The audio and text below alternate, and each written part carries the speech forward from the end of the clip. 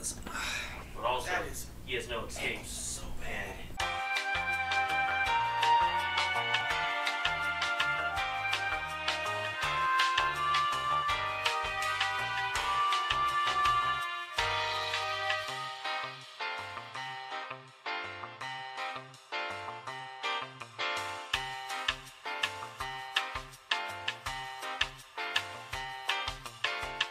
Okay, are we ready to go? Nope, because we only have half of Dylan.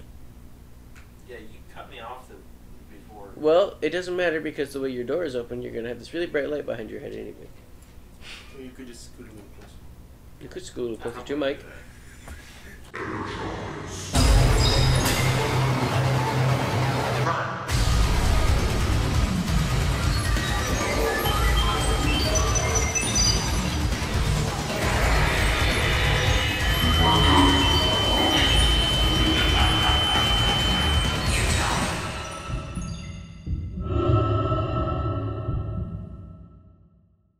Hello everyone, this is MykeCheck'd95 with another MykeCheck'd Productions MykeCheck'd movie review.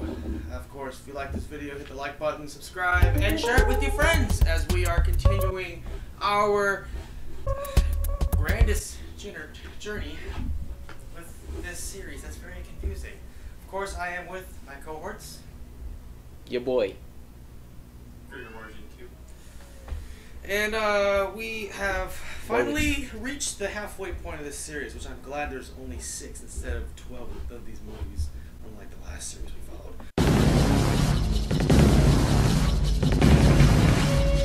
Resident Evil Extinction. This is probably the first film that none of us have seen from start to finish. I have not seen this film beforehand. So we all went in blind. I don't know where to start. I guess we can have science time with Josh. If I can get those real quick. Or Krieger, as I'm talking halfway across the room, can do other stuff too. So, one thing I was saying earlier on the previous movies is, when does this get good? We have hit that point. We're not at that point, but we're steering in the direction of that point. This movie had a lot better things, but it also had a lot worse things too. They're doing a running theme of like nobody can be around this chick. Yeah. I was actually surprised with this movie because I was like, wow, a male character survived more than one movie with this lady. But then he died, so. And he was like my favorite thing about the last movie. The CGI is a big negative for this one. Is it any better than the last two? Or is it about the same? That's the question. Yeah. It's the same. It's about the same. The makeup was better. The fight scenes were better. Still not good. Better. It actually had a story that was actually... The camera quality seemed to improve. All 3 of these films have had a story. The first one was terrible. The second one actually kind of had a story. The first one seemed super unnecessary. The second one just seems like an overkill for a simple fight scene. Yeah. For the from the story, it's like, oh, we're just gonna destroy all the planet. The second one's like a glorified music video. The like first and second ones both had moments where I thought to myself, why am I watching this movie? This is a waste of time. I did not think that on this film. I just thought that the CGI took away from the film and made it bad for me. There was a lot of points I was just like... If they would have choreographed stuff better, and they would also... I kind of chuckled a little bit towards the end of the movie whenever the super smart scientist guy, they're like... Isaac, yeah, Isaac, well, I was saying more that he's supposed to be a super smart scientist guy, but he's hiding in a tent next to this big project thing. I was like, oh, well, he's not going to be hiding in that tent there. There's no way he'd be that stupid. And then she just bursts in there and fucks them all up.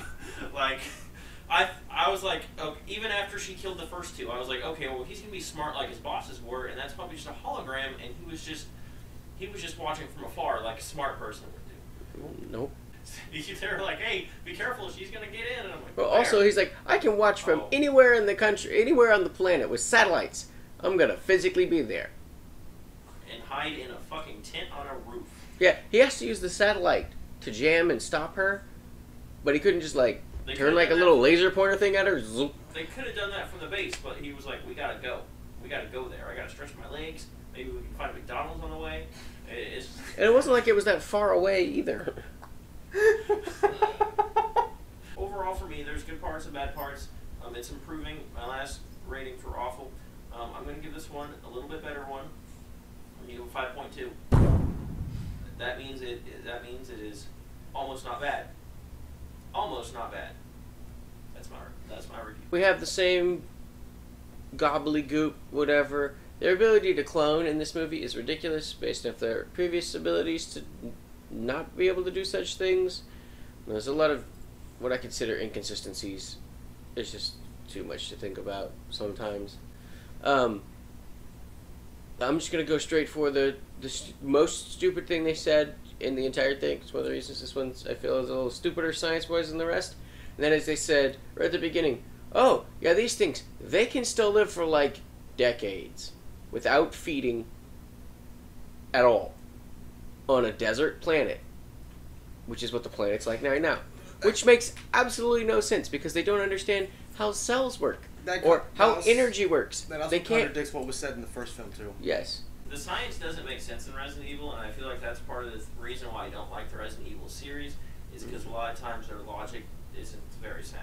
And I'm just like, what's going on? How is this happening? Is this supernatural or is this science? So far, based off of a series, like as this series alone, it has already had one contradiction, is about like the zombies can last for decades versus what they said in the first film. They had a certain time span, I think, of what they said. Another thing, it seemed like the first movie, we're going to take her really, really far to Raccoon City, when it's supposed to literally be right above the dang thing. And I'm assuming all of the world is desert because the animals also got infected, and a lot, I'm assuming, fucked up ecosystems, and global warming. Well, viruses can affect plants as well, so. Yeah. But is the entire world sand everywhere? I think it was just like that in that section of the world. Well, they were saying they showed huge portions of the planet being like that. Oh, yeah, huge portions of the planet are already dead. Massive drought and everything. Yeah. Ballistics. How did the guns work in this movie? Because once again, we're going to use guns versus zombies, which is really weird. Because the last movie it was like we're going to try guns, but we're going to do a bunch of kung fu. This one we're going to do a little more guns, less kung fu, and blades. And blades. I'm glad that they introduced the birds as zombies. You don't see a lot of times in zombies. They don't have other wildlife other than like even dogs, bears sometimes. Well, they brought the dogs back. Same dogs, no new dogs. Some of the bits in the scene with the birds, like the way it looked dumb, but just the idea of it was kind of interesting and new. Also, when you looked at when it scanned over zombies, the zombies look naked and they look super skinny with big heads like aliens. But when you looked at any of the zombies, they looked rather plump and fully clothed. Which made no sense, because that was an inconsistency I noticed. Bullets. They actually run out of them in this movie, unlike other movies. I think that's why Alice stuck to the blades for most of the film. Also, they did a lot of really bad shooting in this movie. Like, the girl had, like, an entire rifle, and there was 4 zombies, and it took her, like, 18 shots to kill 2 of them. Yeah. Well, okay, that I think the only way, I think that was because that form of zombie they were fighting, that was the genetically, like, mutated version of the original zombie. She didn't shoot him in the head, she just shot him in the shoulder. She didn't know that, but I'm saying... She should aim for the head. She didn't hit any of them in the head. Also, that was a complete waste, because the whole point of that was for them to have, to relearn behaviors and be able to be smarter, right? But they didn't really use it. They didn't seem like super smart zombies, other than that, right there, she missed a bunch, and it didn't kill them. First headshot killed them. They did seem more active. They ran faster, they seemed a little bit, they actually ran, they seemed a little bit stronger. They could rip things off things, they were just like, it seemed like it was going to be the like birds a were big smart. deal for that, but then it wasn't. Yeah. So, I don't know. They were like the running version of them, I think. And that scene specifically, when she was like walking at her and shooting those zombies, and then they ended with a really bad scream thing. That was supposed to be like a really impactful, emotional scene. And it fell flat. It felt terrible. It was a complete miss. To cap it off, the final awfulness was the scream, bad cut, not even let it finish out, go to the next scene. Hey, the black guy, he may have turned into a zombie, but he did kill some zombies beforehand, so I mean, hey. Yeah. Rip MykeCheck'd. Yeah, also, like, if you think about it right now, other than that one girl and the young girl, all the other adults are dead. Claire came on. And what the hell happened to the emo chick from the last one? Yeah, what happened to her? There's time skip. Didn't even say nothing about her. Jill? Yeah. Yeah, that I noticed that too, and I was trying to like listen to what they're anything at all, and they didn't really say what happened to Jill. So we either are going to assume that Jill Valentine in this series is dead, or I'm gonna assume she's not dead, because at one point in the movie they said that whenever they were talking about how Alice was avoiding the satellites for years, so years have passed. Anything can happen. The group could have got split up. I bet you they got split up. And she didn't exactly seem like a team player. Mm-hmm. So if I know anything, I bet you she went off on her own. If it took years, how long did it take them to go from like, oh, we fully regenerated this girl to, oh, we've managed to clone so many of her? It was like how yeah. If you had 5 years, if you could take her from like completely dead to back alive, or like how long didn't even take a couple months to go from this guy gets bit to we've completely created this controlled monster and put computers in her brain, right? To, oh, we can't find her and we can't find a cure. 5 years, when the super high-tech craziness they came up with was like in 5 months.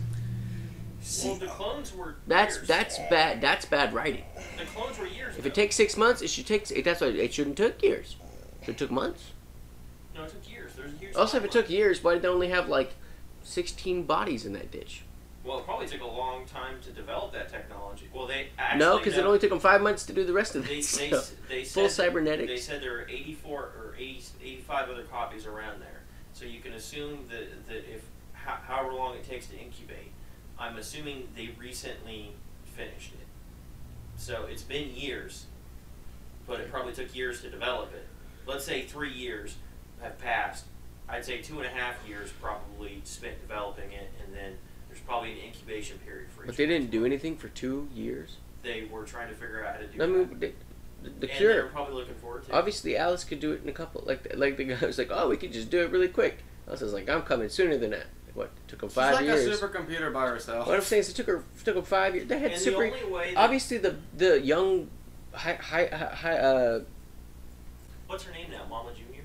The computer. The computer obviously knew how to do it. So why the frick wouldn't the computer just do it behind the dude's back like it did the last one? Red Queen's sister? Yeah, Red Queen's sister, White Queen. It's an AI, though. White Queen. I think that's her name. I don't know. Pretty sure the AIs are programmed to... Because obviously if she knows that what he's doing is bad, and she could just be like, shut down, throw him in the laser machine. I'm sure if she did that, they wouldn't use those AIs if they did that. The AI is probably a cliche from the video games that they're just putting in the movies for convenient plot. Something they did not do in this movie, they did in the other two, was put a bunch of what seemed like random stuff in there that didn't need to be there. Or like, hey, giant bicycle, or hey, she's randomly here, or over there to over here. It seemed like it had a cohesive flow. At no point was it just like, hey, we're just going to throw this really random scene that has nothing to do with anything. I don't know what you're getting. I don't have much else to talk about. I know these are supposed to be more in depth than our regular reviews. My good friends on the other end of the camera. But that's about it. I must say I'm gonna give this a 5 because, well, not even a 5. I'm gonna give this a 4.8. That's my final offer. I will start off with the budget in the box office and the critics and audience scores before I get into my section of the review. Their budget of this film was $45 million, and they made back $147.7 million. So just about what they did.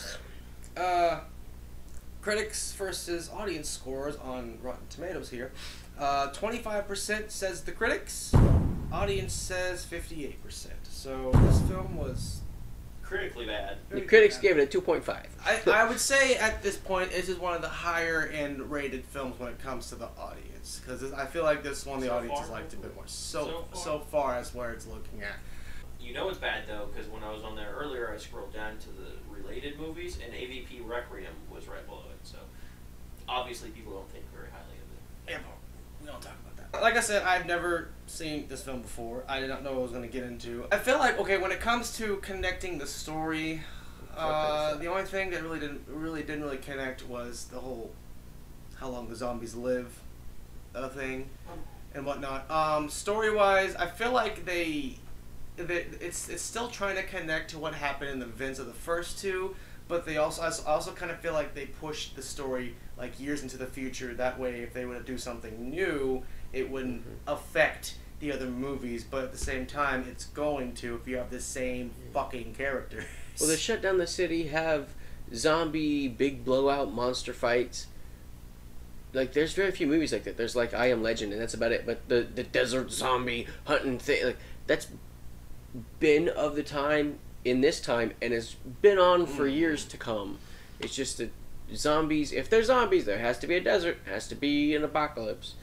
And now they're gonna, by the sounds of it, in the next movie, it's going to be in cold in Alaska if they're going to Alaska. Yeah, or at least heading so towards they're that going way, to hit the who knows? cliche of going into northern cold weather. Yeah, and the whole, we gotta go to a safe place. Everybody knows in apocalypse, there ain't no safe place.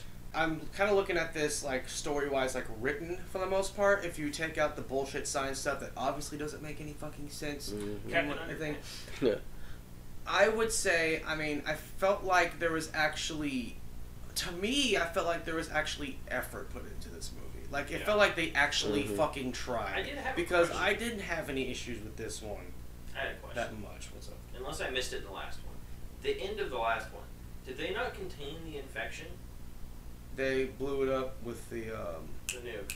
nuke. Okay, how is the entire world infected? Something probably still got out because So See, that's it. They didn't explain none of that. Yeah. they did in the end. They did in the intro narration, but in a really loosely bad kind of way. And they're just like, hey, the world. Well, they How? didn't say. They said it managed to get out, and it's like, how? Through what? They didn't In even what say way? it managed to get out. They're just like, the world is infected. Okay, Yeah. how? The whole first two movies were literally fucking, hey, let's not get this infection out. And then the third one, they're just like, the world's over. It's fucked.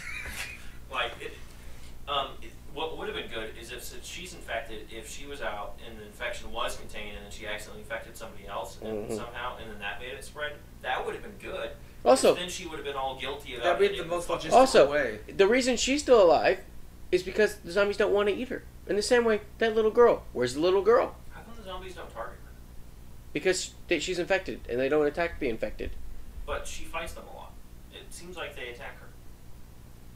No, I think she's attacking them because they're... Well, the dogs attack her. Yeah, that doesn't make any sense. Like, she should not Also, have to worry about it. Where's the little girl? They Oh yeah, technically do psych that. powers just at random, able to control an yeah, entire satellite. telekinetic powers. I'm just kind of like, where did that come from? And it's like she didn't really have them in the second film.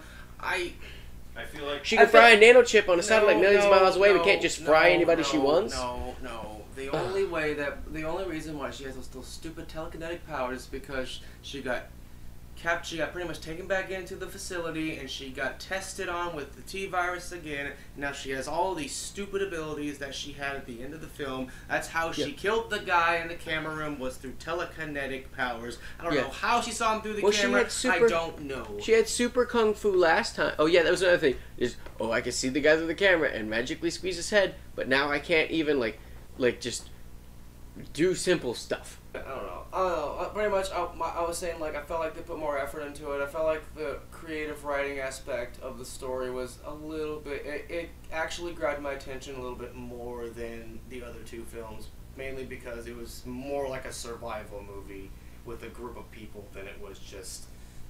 But it was way too little whatever of the other one. There was too much of an intro at the beginning and it ending at the end for it to be too much of that. I feel like because they barely went anywhere. They went one place and that was it.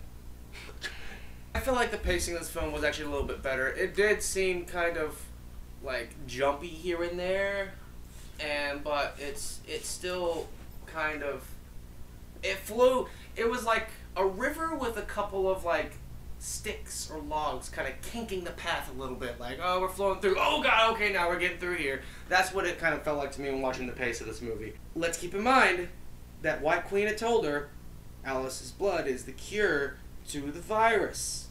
Hold on. And that's it what could be sensitized as. That's what she said. And then she goes off on this whole, I'm gonna go on a killing revenge rampage with all of my sisters and clones at this facility. If they decide to fucking forget about this whole cure thing in the next movie or so. We have 500,000 ready and 1 million more on the way. Star Wars movies. Right. I would Rated? say out of the three, this is my favorite one out of all of them. I would say this is honestly going to get a... Do not spray me. I'm thinking of 5.6. Because, like, it has a lot of kinks in it and it needs to iron out. But, as for what it is, it's still good. It told the story that it wanted to tell. We are at the halfway point of this godforsaken series. I'm already saying that. It didn't take us that long. Don't act like it's killing you, Mike. Yeah, it's not like we're watching Friday the 13th or anything. Or I only watched like 6 of them. Wait till we watch Alien and Predator. Nope. I'd give up. We gave up. There's not that many. Again, if you guys enjoyed this review with our shenanigans and bullshittery, like the video, subscribe to the channel, and share with your friends if you want them to see the madness as well. And your parents. And Yep. the parents too. This is MykeCheck'd 95 along with my cohorts once more. Yo boy, making jokes. Krieger, Marsden, Uno. I thought you were two. And once again, Uno. And MykeCheck'd 95 again. Signing out because Peace out. sand. Just remember, that was